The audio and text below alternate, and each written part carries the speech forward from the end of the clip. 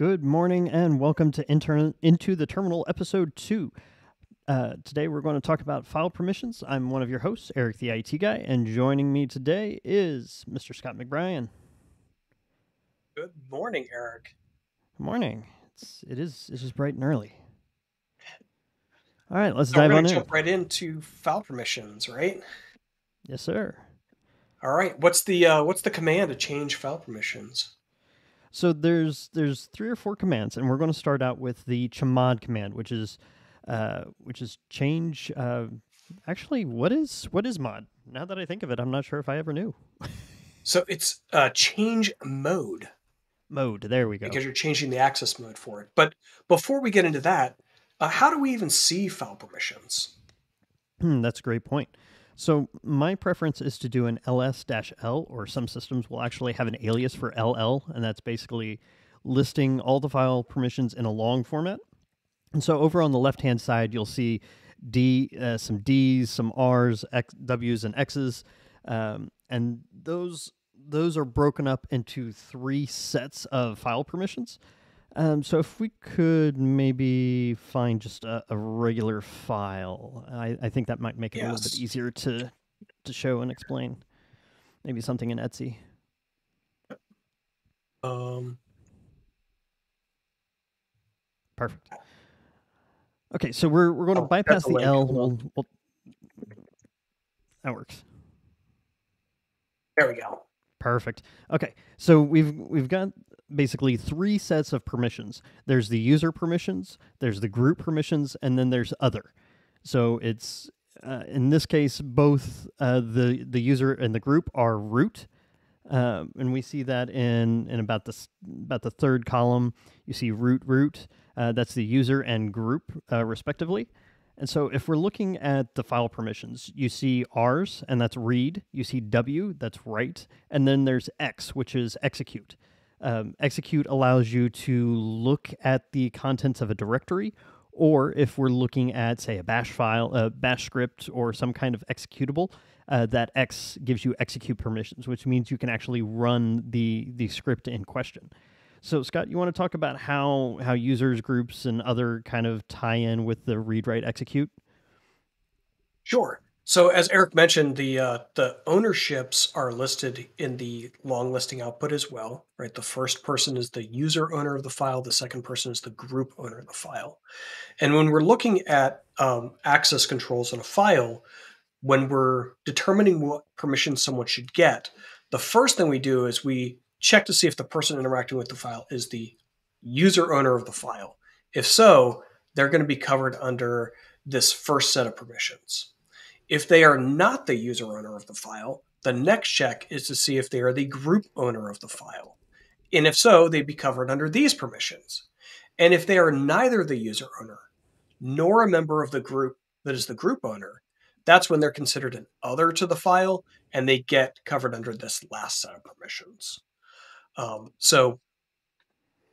In this case, the Etsy issue file, the root user has read and write permission, no execute. The members of the root group have read permission, no write, no execute. And the others, which is everybody else in the system, would have read permission, no write, no execute. And if we maybe take a look at an executable, like the ls command. So for this file, the root owner has read, write, and execute permissions. People who belong to the root group are read, no write, execute. And the people who are others, anyone else on the system, would have read and execute. But again, they don't have write access to make changes to the content of this file. So, how would I go about making changes to a file? So, if I was working in maybe a shared directory and I wanted to create a file and then set permissions, how would I go about using that? Well, you know what? Let's. That's a great question. Let's make a quick directory here. Um, Slash data is always a good, or slash share. That'll work.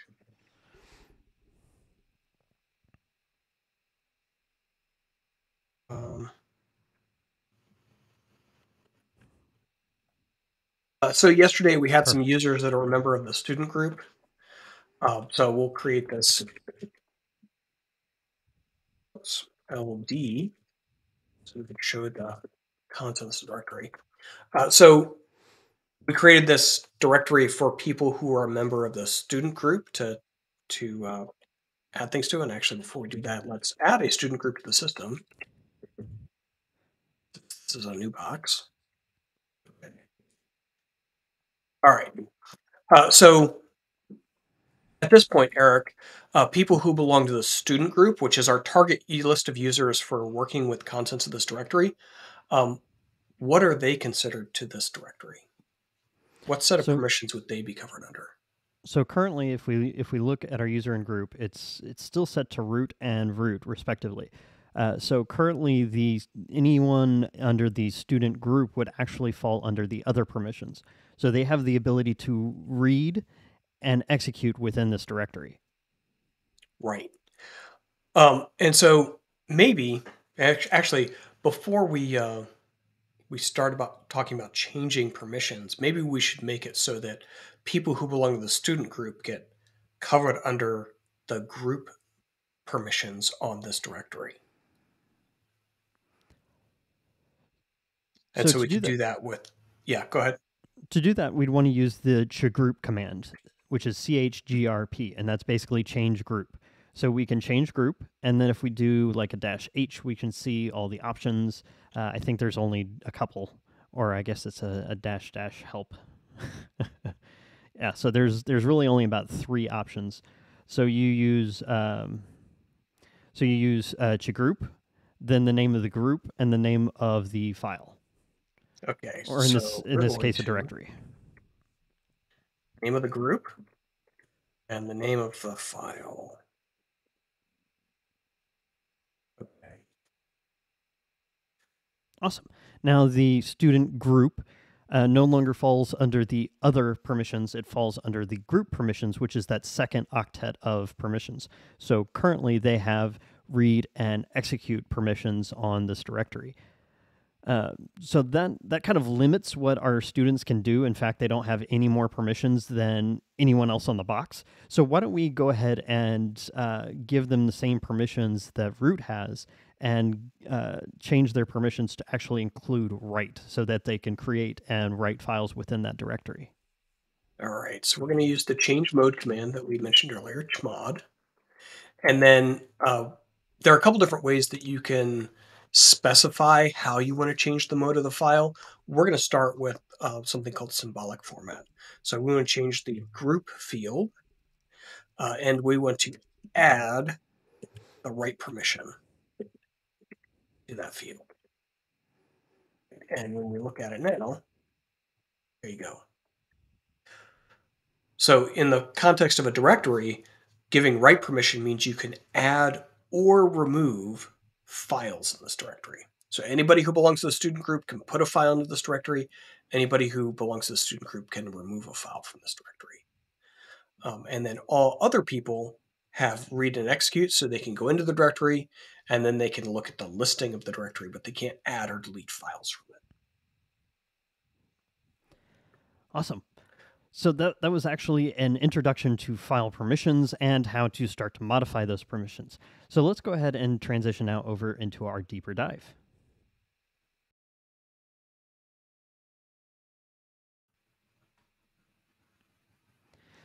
So I'm really liking this new format, Scott. How about you? Yeah, we meandered a little bit, I think, in that first part, but as we are wont to do. But yeah.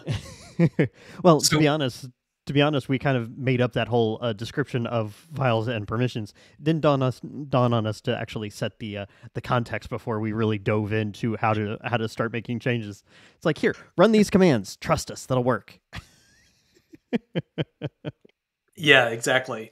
So one of the things that I think we can do to the student directory that we've already set up is maybe we want to make it more private, and remove permissions for people who are not in the student group. I agree. Let's dive back in and take a look. All right, so we have the chmod command, and Eric, how would you recommend we change the permissions to make it private for only the student user. So much like in the previous chmod command where we did a g plus w, which is group plus right, you can actually do like basic arithmetic uh, type formats on your permissions. You can set it as a whole, or you can make specific changes. So, do we want to kind of jump in and talk about how to change permissions as a whole? In which case, we'd start talking about octal. Well, I was going to do one more symbolic for others, Sure. and then I think we can create a file in here and talk about octal. Perfect. So to do that, we want to do an O or not O. That's Actually, it is correct. another. Jeez, I need to start having caffeine earlier in the morning for these shows, I think. So if we do an O minus and then say read and execute. So if we do an O minus R and O minus X and or you can actually combine them to make them a little bit more, little bit less typing, and then the name of the directory that we've been working on. So our data student directory, and then do an ls-ld, we'll see that other no longer has any permissions to this directory. Yeah, and there's a whole bunch of different formats that we could use for the description of the permissions. So, Eric, I think if you wanted to do it separately, it'd be something like this. Um, or if you want to manipulate several at the same time, like there's a whole bunch of ways that you can group that description together. But that leads us to a great point. Like the more you want to make changes, the more complex that description of symbolic notation becomes. Mm-hmm. So maybe if you're doing a lot of changes, um, you want to move to a point of like what we were talking about earlier, hinting to earlier, which is octal. So let me make a quick file here.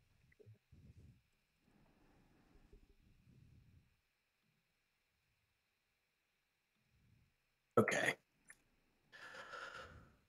Um, so maybe we want to make it so that this file has um, read write for the owner. Let me choose group it real quick.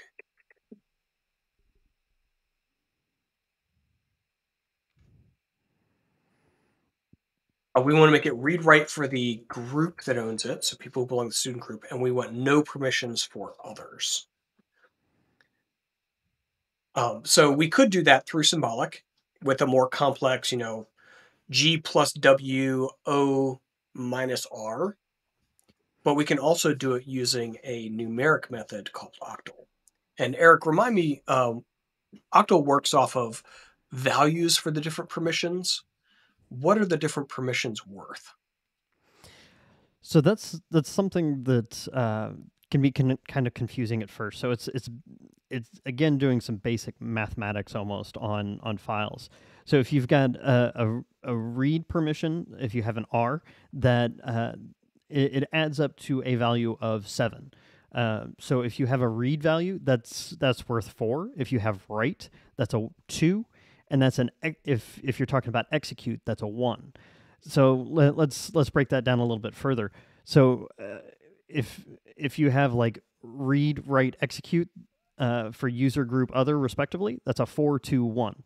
You don't see that very often, but one you will see a lot is like a 775 or something, and that's read, write, execute for the user and group, and then I forgot my example, 775. So you'd have read and execute. This would actually be something where we might want to get like a whiteboard or something for the show. Well, uh, so so let's just like take it a little bit smaller granular, right? So sure. looking at let me clear my screen and we'll pull up this file that we're working with one more time. All right. So if you were to describe how many or how much permissions the root owner has on this file, how many points is that?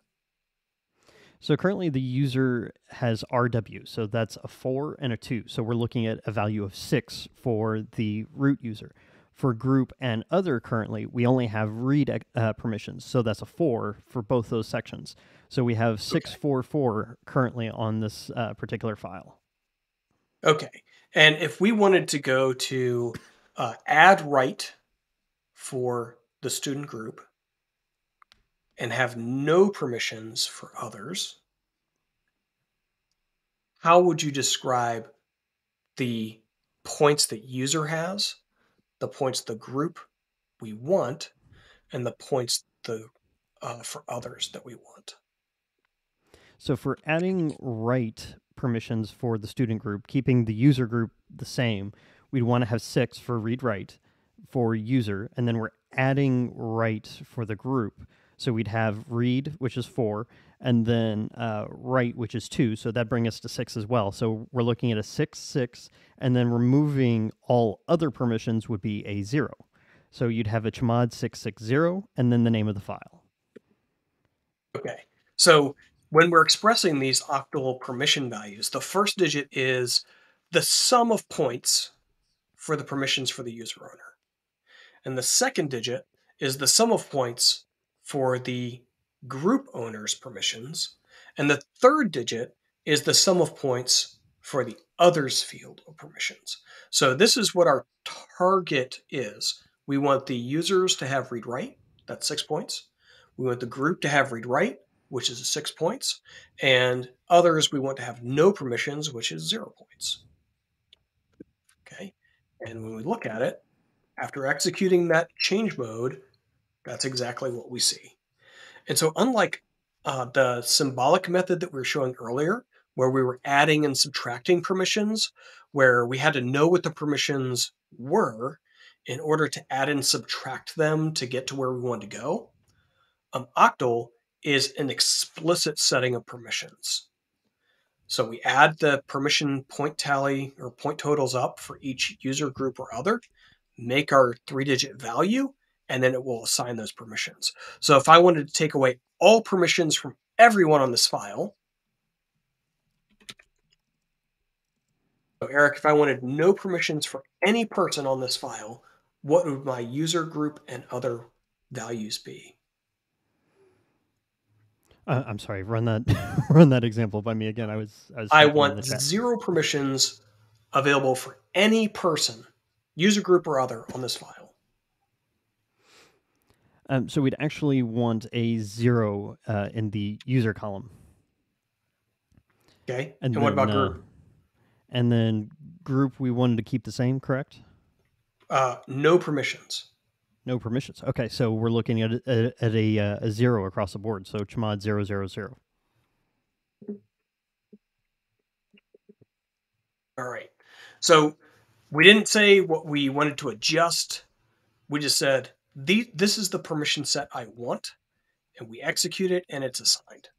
Right. So let's go back to 660. Right. I didn't have to adjust based on the context of the permissions that we started with. This is the exact set that I want. So I don't know about you, Scott, but a lot of times trying to remember all the different point values and basically doing math while I'm in sysadmin mode is sometimes a little bit confusing. So I've actually found, and I bookmarked this link years ago, but there's a permissions-calculator.org, which really helps. When I'm trying to think through something, if I'm intent on using Octal, then I'll go to this Unix permissions site, and it allows you to go through the user group and other, and basically click checkboxes for the permissions you want under the specific Octal or this specific group that you're looking for, and it'll give you the absolute value. But to be honest, I don't know about you, Scott, but most of the time when I'm doing sysadmin work, I'm usually just using the symbolic.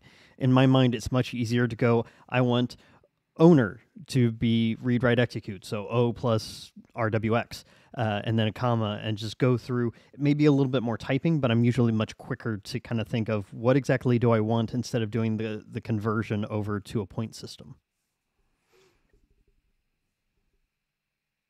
So I think that that's a differential between maybe our eras of system administration.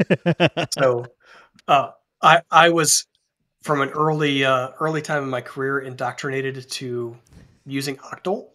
Although I will say that over time, if it's like, oh, I just need to add permission for this thing, I'll do a symbolic because it's, you know, G plus R or something is easier than than recalculating the entire thing. Although it depends. It's going to be the new slogan for the show. It depends. It depends. It definitely is an era based thing. I do know, working with some of the more senior systems administrators and managers that I had, a lot of them preferred to think in numerical values. So it's just kind of when did you come up? What works for you? For me, using symbolic, even if the command's a little bit more convoluted, works a little bit faster. But that's just how my mind's wired. And math is not my strong suit, if you haven't noticed. So we've Fair talked point. about permissions, we've talked about groups, we've talked about adding and removing, but there's one command that I want to cover that we haven't quite talked about yet, and that's the chown command. That's the change ownership command. So in fact, maybe we'll just keep this going as a theme through the show. But why don't we go ahead and add Tony, our example user from yesterday? Let's add him back to the system, and so let's say the data one a is a is some kind of a report or something that Tony is working on, and he wants explicit permissions over his file. So if we do an ls, actually there it is right above. Oops.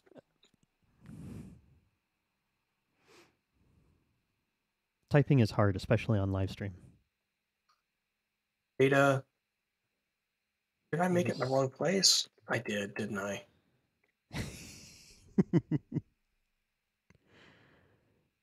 I didn't catch that, so I can't make fun of you for it. Okay. I think I've got it in the right place now. So let's man, it's a tough morning. Right. All right. There we go. Whew. It wouldn't be fun without a little bit of confusion that we've done to ourselves. Okay, so we've got our data1.txt file, and we want Tony to have explicit permissions to this. And so we went ahead and very quickly created Tony, added him to the student group. So now Tony is a student again. So now we've got this data1 directory, and if you notice, it's currently owned by root. And with the way that this is set up, that's probably an okay situation. But giving a user permission, giving a user ownership over a file sometimes gives it some extra permissions. So in case we want Tony to be able to run a script, but his classmates can only read that script, this would be a situation where we'd want Tony to be the explicit owner of that file. So what we're going to do is we're going to do the chown command, or I call it chown. So if you hear someone say chown or change ownership, this is the command that they're talking about. So we want to we've got the chown command, and the final argument is the file or directory that we want to use. So just like the group command, we want to have the command, the entity that we're sort of working with, and then the destination that we're wanting to make the change to. So we want to chown, Tony, and then the name of the file. And then if we do an ls-l again, we'll notice that Tony is the owner, student is the group, and then other doesn't have any permissions to this file. So you have to be a student or Tony is a student, but not all students are Tony, in order to Right. work with this file. So the other big thing about making the ownership change, so only the owner of a file may make changes to its permissions. Right. So if we wanted to allow Tony to make changes to the permissions or add permissions to other people, Tony could only do that if he was the owner. So he would be covered under the group permissions as a student group member before we changed it to be owned by him. But he would not be able to manipulate the permissions on his own until he becomes the owner of that file. That's a great point. I was going to expand on that, So but I why don't lost my I train of why don't thought. I become Tony? Great idea.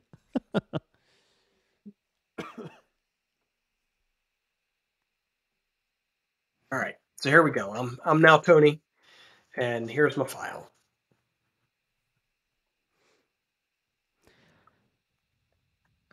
So why don't we make a um, actually that's one thing we haven't talked about. So as Tony, why don't we create just kind of an empty shell script so we can differentiate between um, say scripts and regular files. Something I shouldn't say scripts because that's very generic, but a um, I'm not sure why. I mean, yesterday Eric was rad, and today Eric's great. I'm just I'm concerned. Um, so we can actually add execute permissions to this. So let's go ahead and do, for those of you playing along at home, we'd want to do a u plus x if we're using symbolic. So we want to do a chmod u plus x and then data.txt. And then Quick if we question. do, uh huh, Do we want people in the student group to also be able to execute this file? just for the sake of differentiating, let's say no. Okay. So only Tony can execute this file. So a couple of things to point out, and this is something that's been really nice about the advance of terminal, is of the terminal bash the bash shell. If you notice, before we changed the execute permissions on this file, it was kind of a grayish white color. But now that it has execute permissions, it shows up as green. That means that we actually this file can be executed. So if we look at our permissions, we notice that Tony has read, write, and execute and student has read write, and then other still has no permissions whatsoever. So now if we do, say, a dot slash is one of the ways to execute a file, and then the name of our file, it'll actually run the script that that Scott wrote. But if we were to say create another user and log into and try and run that command, we'd actually get an error.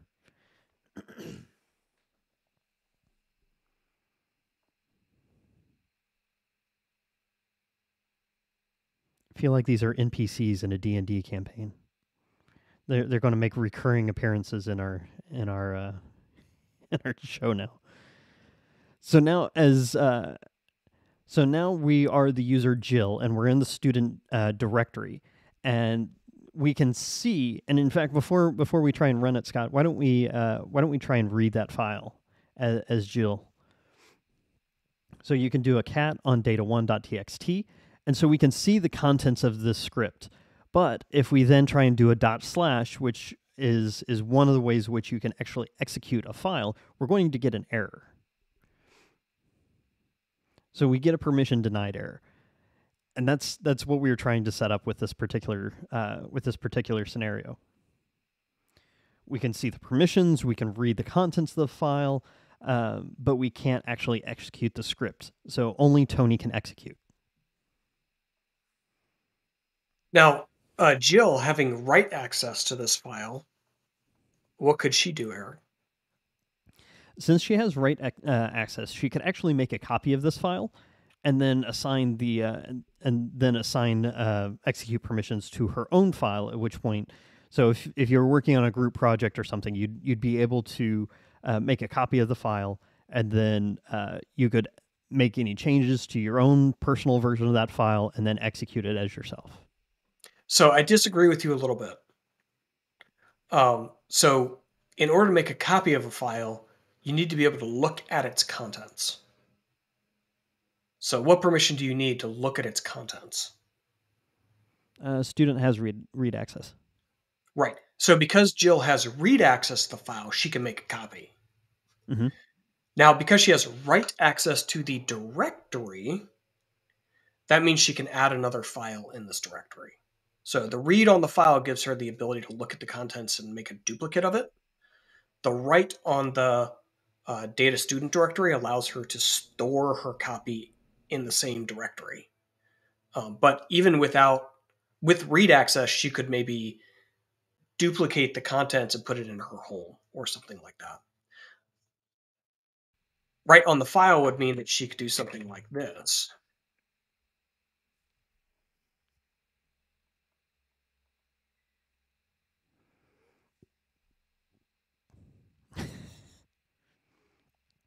I've never done that to anyone's file. So while she can't execute the file because she has write permission, she can make changes to it. That's a So great point. yeah, and that goes back to like knowing what the permissions do on the file will help you determine what you should grant and what you shouldn't grant to someone. So if Tony was concerned about people making edits, like he wants them to be able to see the contents, but they shouldn't be able to make edits, he needs to remove that write permission for people in the student group. So I hope this was helpful. We ended up doing a lot more Linuxy type background than we'd originally anticipated, but I feel like the change was very valuable. In fact, there was about 6 different commands that we'd had on our show notes for today to cover, but we are actually going to hang on to those, and we'll do kind of an advanced file permissions episode in the future. So that's the fun of joining us live, because you never know what's going to happen or what tangents we'll go off of. But I feel like this was a much better introductory episode to file permissions than we originally intended. So stay tuned for advanced file permissions. But in the meantime, tomorrow, uh, so so actually tomorrow we're going to be talking about installing software. We're not going to. We'll make sure to have all the repositories and everything set up, so we can just do installation of software a couple of different ways. But join us next week, because one thing we haven't teased on this show yet is that we're going to do kind of a jumpstart week. While a lot of our content is Linux specific, or is Linux generic, I guess we should say, in that it would work across multiple distributions, across different families of Linux, and even Unix, and pretty much all of this would work on Mac OS as well. Next week, we're going to do a play-by-play, step-by-step through how do you get started with Red Hat Enterprise Linux specifically. So that goes to how do you get the ISOs, how do you spin up an image, how do you get a subscription. We'll talk about the developer for the individual developer subscription, how to get a hold of that. So join us next week for that. Tomorrow we'll talk about kind of a generic approach to installing software. And then Scott, you want to tell folks about our marathon that we just kicked off? Sure. So to help kick off our Into the Terminal series, we are doing a daily Into the Terminal for the next 4 weeks. So every day, and then also we will be doing it in the evenings as well. So if you are geodisparate and not in the western hemisphere of the world, but in the eastern hemisphere, we will do one on your side of the earth as well. Or if you're interested in just doing this after work or in the evenings, if you're in the Western Hemisphere, then we will be doing one for you in the evenings. All right. With that being said, here, thank you all for joining us live or after the fact. Please put your questions in the comment section, or if you have ideas for content, put those in there as well. Scott and I check the comments periodically throughout the day. We want this to be a tool for all of you. So if there's something that you're interested in that would help drive the content of this show, this is just episode 2, and as you can see, we're kind of making changes on the fly even. So please comment. And if you know someone who's interested in technology, Linux is definitely a very, very important part of technology, both now and going forward. So share this with someone who's interested in doing the technology thing. Meantime, hang out with us. Be sure to hang out with us this evening for a re-airing of this content. Join us tomorrow for installing software, as well as our other live show, Red Hat Enterprise Linux Presents. Other than that, thank you all for coming, and we'll see you tomorrow.